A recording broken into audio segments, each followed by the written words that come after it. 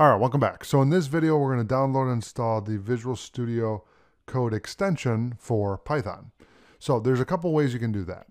In the previous video, I showed you briefly what we were going to be talking about in this video. And so you can set up the environment from here and install it right from the marketplace, or the easier way and the preferred way is inside of Visual Studio Code, they have customize. Tools and languages. So JavaScript, Python, Java, PHP, Azure, and Docker, and more. So let's click on Python. Okay. I'll hit OK. It says installing additional support for Python. Okay. So that should be installed now. Let's see here.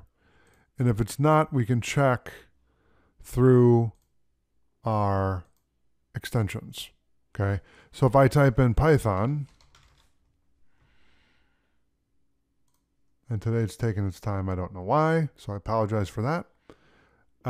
But you can see we've installed it. Okay, so what this does, and I want to show you some of the key features here because this is important. So this is a Python extension for Visual Studio Code, and you'll notice that it shows right here, over there. Right now it's enabled, okay?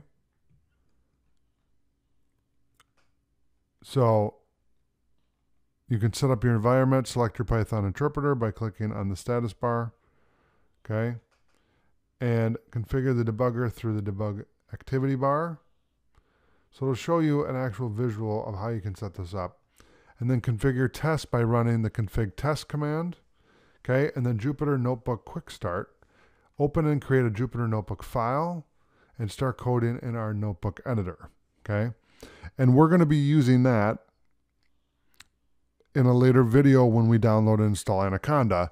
We will be integrating Jupyter Notebook. Okay, then useful commands. Okay.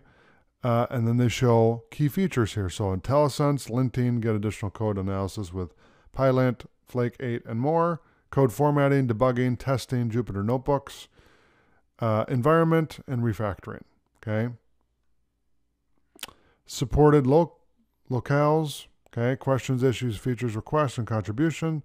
Date and telemetry. Okay. So these are all different parts of the Python extension for Visual Studio Code. All right.